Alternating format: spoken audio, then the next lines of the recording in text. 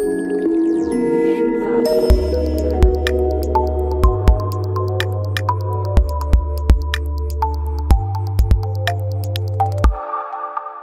may relegate data to a storage device, but what good is that data which you cannot access back? Hello and welcome to my talk on Where is my data? The challenges of the next generation storage and applications. This is Ankit Mathur, Chief Architect NAS Storage at Huawei Technologies India Private Limited. And first and foremost, let's go through the disclaimers. So the opinions here are all mine. Do not take these as market commitments or roadmap from the company. And I have used some data and trends that I found over the net to express more strongly the idea that I wanted to carry across to you guys. So let's go with the good news. If you are in the sales and marketing of storage companies, data is actually growing at a very fast pace. So it is estimated that by the year 2025, there will be 175 zettabytes of data in the global data sphere. And as of today, or actually dawn of 2020, we were at 44 zettabytes. So that's a tremendous amount of growth. And the amount of data that's being generated on a per day basis, as you can see here in 2018, was just 2.8 exabytes. I'm saying just because it looks small when you compare it with the number that we would be generating on a per day basis in the year 2025.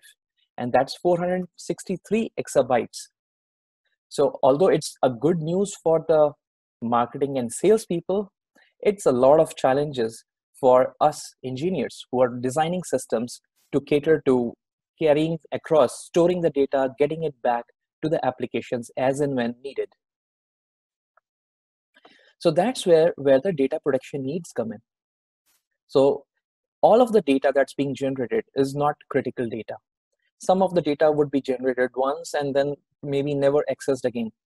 Well, I'm hinting at those people who are active on social media. So you may be posting, but if you don't have enough followers, who's viewing it? So let's come to the data that's potentially critical, which is critical and hypercritical. And there are real-time applications already that look at this data and predict what's going to happen in the future or what's required by the business right away. There is a lot of metadata analytics that's going in, and data is being generated with mobile endpoints.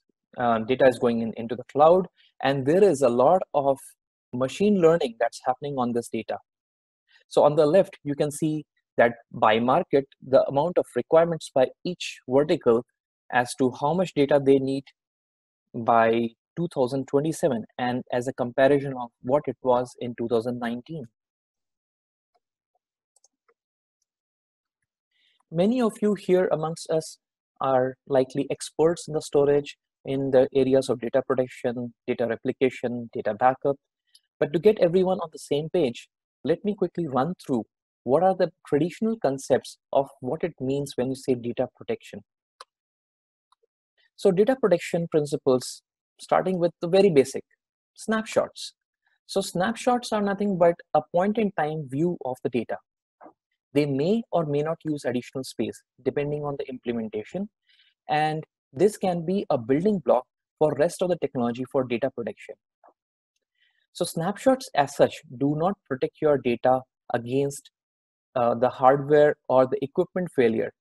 It's mostly against user or human error or application errors. So in case you end up making a mistake, you can go back in time and get a copy of your data as it existed at a previous time point.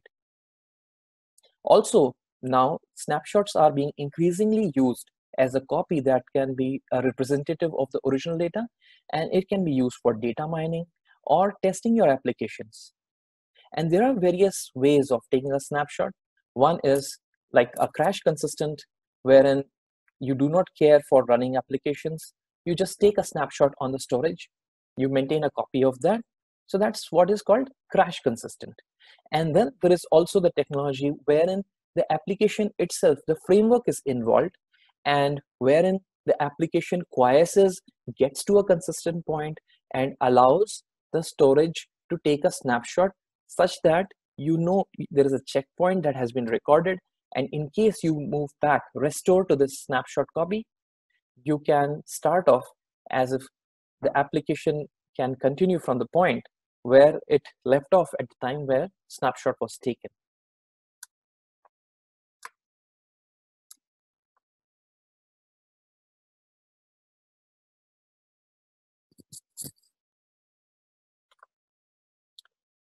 So next in the data protection principles is the backup, the most basic of things. So if you have a laptop or desktop at home and you connect it to a USB external drive and take a copy of your data, that's backup. So you may take a whole copy of the data into the external storage, or if you have already taken the whole copy, you may have a technology where you can find differences and just back up each time only the difference as compared to a previous backup point. In case you hit a data loss or you want to reference back as the data existed previously, you can do a restore of the whole data set or of a file or a subset of the data. Tapes, as people call them as history, are not really there yet, are still popular, still sell, and probably one of the most reliable and cheap ways of taking a data backup. People may do backups on drives, or there are many cloud-based solutions to take a backup. Snapshots may be a basis of taking a backup in many solutions because snapshots do not change themselves. It's easier to take a consistent copy of the data, and hence you can use a snapshot primarily as a point to do a differencing of what changed from the previous point, and also take a non-changing copy of data to take a backup. Next in the principles is replication. And replication is nothing but a technology of getting data replicated from your primary site to another site. So you are creating a distance between your failure domain, the primary system, and where you are making a copy of the data. And it is core to how disaster recovery and business continuity would work. So business continuity is something like, in case disaster strikes, how does your system continue working in a degraded mode? Basically, providing continuity to your business. Disaster recovery is, if disaster already struck, how do I recover data as it was before the disaster? And there are many objectives you could have based on how serious you are about the business. As in, if you want to have exact all the data being replicated as and when it happens, you may go for a synchronous copy of the data. It comes at its own cost because you cannot proceed until data has been committed to all the locations. And if you are okay losing some certain number of seconds, minutes, or hours of data, you may have a recovery point objective or an RPO, which is greater than 0. And this makes the performance and the equipment much more palatable because it can be achieved with less expensive equipment.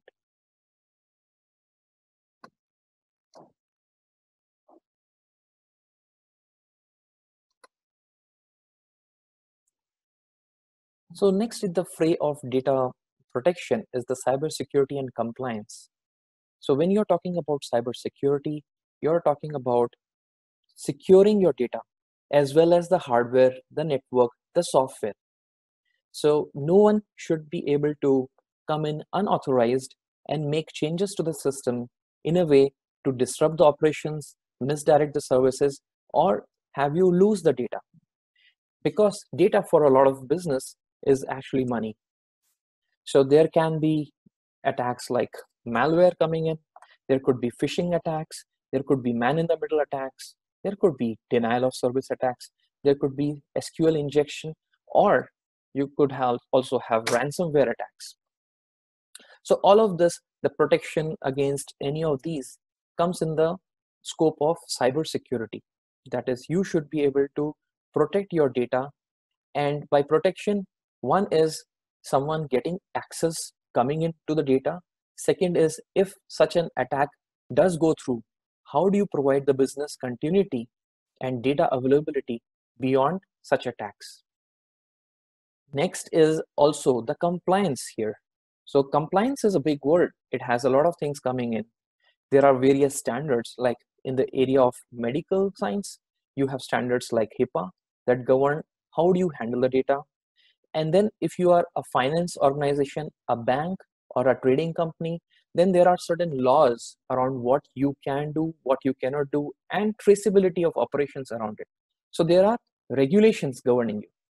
So you need transparency, you need policies, you also need governance of the data. What can go where, who can access which part of the data. So all of these are the more traditional ways of how data has been handled in the various deployments and applications.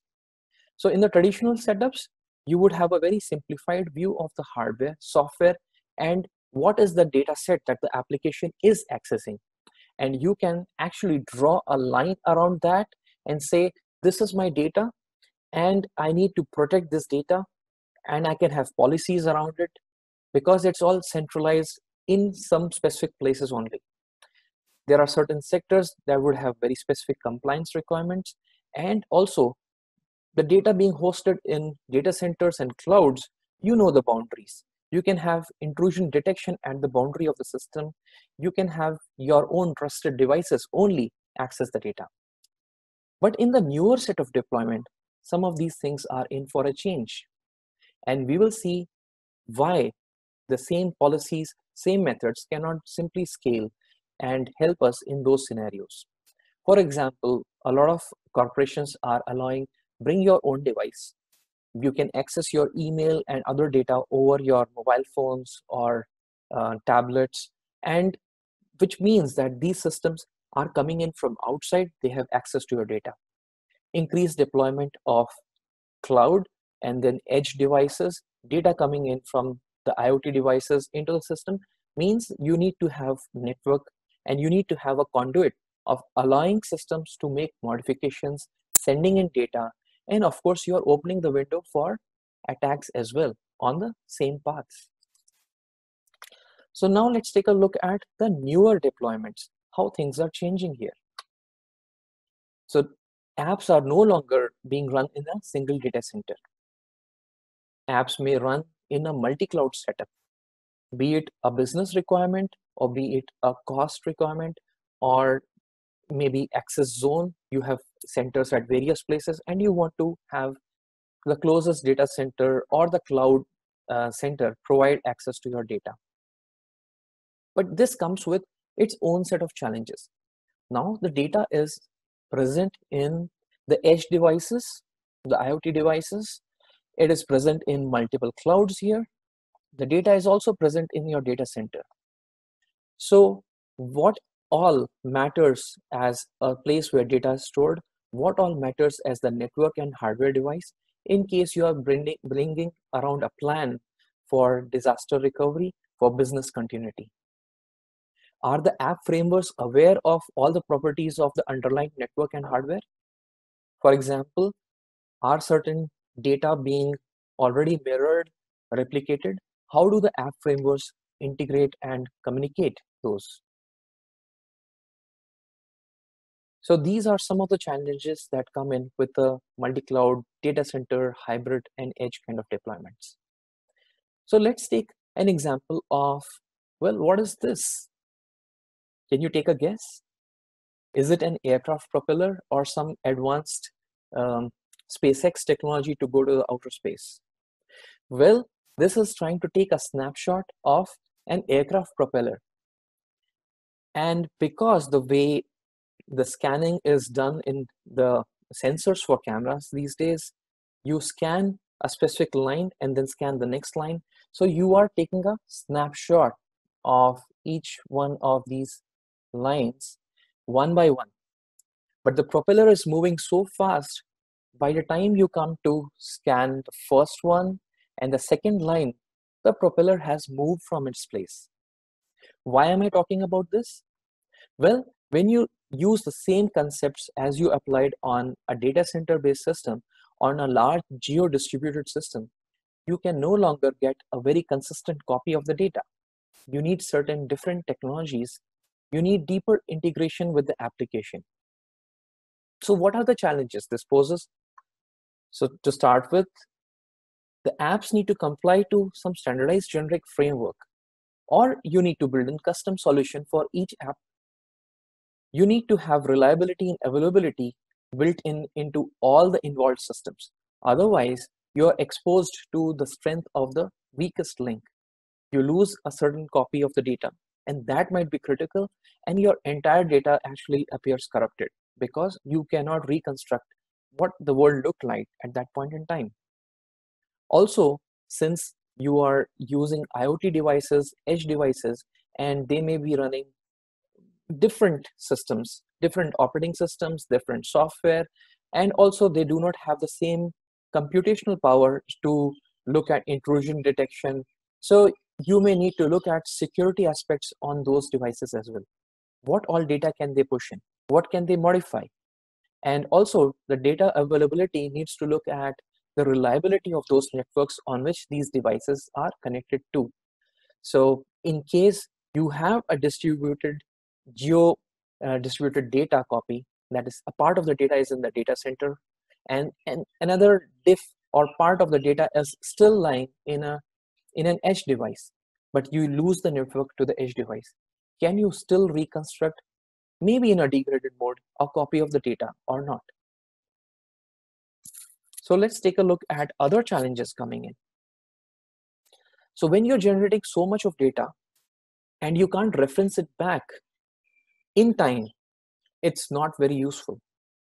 And it has been found that data scientists, when they're analyzing the data, they take all the way from 45% to 80% of the time doing data load, data cleansing, trying to visualize. And the actual processing model training is like a mere 20 to 50% of the time only. So you are losing on critical time of your resources. So what are the challenges here? As you can see, the 451 research, Gartner, Forbes, all are talking about that if you need to drive through data, you need to have a catalog. You need to have a way to get to that data really fast and quick. But then building of the catalog and indexing would require you to move the data to the indexing service. It could be a distributed service, but still you may need to churn the data around. Then you may catalog or index the data using one service, and I may query it from another user. So you need to build in security, because now suddenly the catalog has information of all your data. You need to protect it. You need to have an RBAC, a role-based access control to the catalog data, because if you had access to build the catalog and I didn't have access to the data, but I query the catalog, I know what data you have, and I may have enough hints to compromise the data that you hold. Then there are more challenges coming in from cybersecurity and compliance. We talked about IoT devices getting access to the system, and because of that, you have opened a port into your network. You have allowed systems to connect in and push data, but that also creates a window for ransomware and other malware to come in and execute on the data that you have in your protected data center. Data center, by what I mean, could be a cloud deployment, a hybrid cloud deployment, or it could be your data center within the walls of a secure network. You may also have policies that may apply to the data. There may be certain information, like can I share the credit card information across freely if I have those in the record? Can I take data that belongs to users of a certain zone across and process them in another zone? This has become increasingly important. And a lot of you might be quoting GDPR as a way of managing, controlling, and processing data in Europe. But pretty much all the countries who are generating huge amounts of data, they are looking at policies on data privacy and who can access what data, where it should reside. But when we are creating a data protection solution which is geo specific, then we need to have ways of applying policies on top of that. Can I analyze the data automatically? Can I use machine learning to do that? Can I advise on what should stay where? And so on and so forth. Well, now let's take a look at the new architectures, new hardware, new ways of deploying systems that are coming in and also changing the way we look at the system. Earlier in the day, there was an interesting talk by Tom Coughlin around persistent memories, how persistent memories are being deployed in various places, including all the way to the edge devices. So what are persistent memories doing for us to take a relook at the system? Persistent memories themselves can allow for latencies in the tune of 300 nanoseconds, but they are persistent. Unlike the DRAM, they actually hold the data, and we need to have architecture that can take benefit of this property. But then if persistent memory is present inside one device and you lose that device, you can actually lose the data. So when we actually want to build in a reliability and availability solution, you may want to create a copy of the data on another device, another location, and you may want to carry the data out of the system to another device. And then we are talking about latencies in the tune of 1 microsecond. So from 300 nanoseconds, we lose on latency and the benefits of bringing in persistent memories. Also, if you are doing operations in the software stack to create copies, create buffers, create queues, it cannot keep up with the rate at which persistent memories can do I/O. And therefore, you need to rethink the entire architecture there as well. And also, at the current price point, we may still not see a system purely running on persistent memories anytime soon. It may be a tiered system where the capacity is being provided by SSDs, HDDs, or some external storage, be it cloud or something else. So how do those solutions work? And then how do we build in a consistent view of the data and also follow the recovery point objectives for the data and build a solution with persistent memories and the emerging technologies in the networking technologies, be it CXL or C6 or others. Well, talking about tiering, caching, and acceleration, there is going to be deployments wherein you may have an acceleration device with a localized cache. It may be front-ending various types of storage. It could have a local disk, it could be fetching data from the cloud, or it could be front-ending other third-party store. And there could be multiple instances of these. And when you have multiple instances of these, you may want to have a consistent view of the data that the application is used to seeing. So how do we build a consistent view of this data and provide the data protection objectives to it? So next, another form of deployment that we are increasingly seeing today is the disaggregated model. So there is an interesting discussion today evening driven by Niranjan, and I'm looking forward to being part of that. So it will be talking about various ways how you can have a composable architecture. You can bring in as much CPU as you need, as much memory as you need, plugins, GPUs, if you will, put in FPGAs, and push in storage based on your requirement, be it flash or disk, and all of that switch through a customized network. So the CPU can access any other memory and so on and so forth. It sounds really nice, but then it becomes a big challenge when you look at protecting that data. You may want to have better performance, so you may want to separate the data access and the metadata access. You may have direct access to memories, so you may have the CPU talk to copy of memory of another system. So CPU from here talks to memory of another system, but then this poses challenges around security and compliance. You may have a consistent view because the way the job was distributed, each CPU is working with its own copy of data. But when you are taking a snapshot of this or a consistent point in time view of this, you may need another paradigm of programming. How do I do it? Actually, so to speak, the entire compute, memory, network, and the programming model needs to be built ground up. You need to see how, when you write a program, where the CPU is, what kind of GPU FPGA and size of memory do I have, what kind of storage is available, all of that may be variable based on where I deploy the system. It should be able to auto-tune and work accordingly. So these are some of the challenges, and there are many more. So coming to the end of my talk here, what do we conclude? So all of these emerging hardware, disaggregated composable architecture, and the data intensive applications that are making use of this require us to relook at the data protection techniques. We need to see how do we create that view, how do we integrate with the application together. So the data protection needs to be driven all the way from the app all the way to where the data is being stored. And it gets complicated by also a geo-distributed deployment from a multi-cloud, edge, and data center coming in. So you need a framework that can tightly integrate, well, loosely, because you are talking about variable number of devices and different number of multi-cloud access zones, and the framework and the architecture needs to accommodate all of that.